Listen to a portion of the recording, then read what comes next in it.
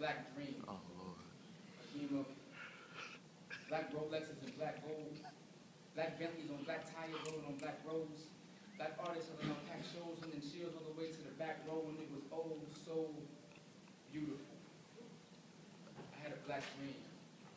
A dream of big chains for the black gold, black Ferrari sitting on 24s, all of my black friends with black bands to hold their bank rolls, and then I rose in a bit of confusion, realizing I had been exposed to an illusion.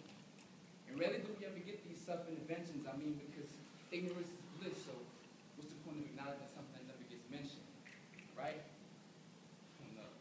So I got a few questions for myself. When I get to the bottom, I'm listening to intuition, because at the end of the day, if I don't have the answer to something, I don't want it to be merely because I was ignorant. Oh no.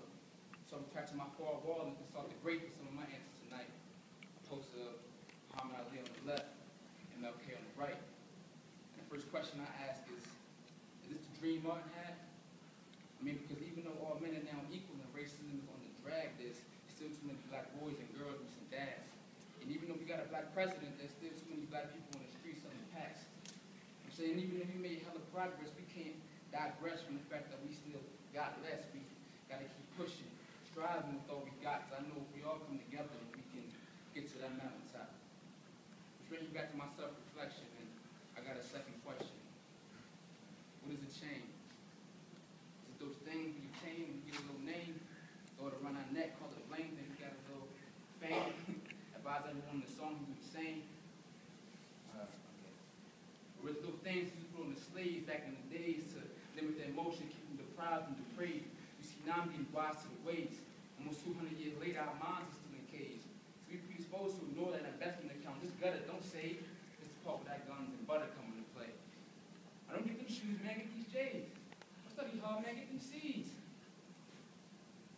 Don't play no golf, man, shoot this ball. Forget chess club, man, hit this weed. Underachieve, underachieve. You train to only think one way, so there's just so much we can see. We walk around with chains around our necks because our minds still ain't free. You see, I have the audacity to believe that we have the ability to think outside that box and that mental freedom ring. Which brings me to a third question. What is black?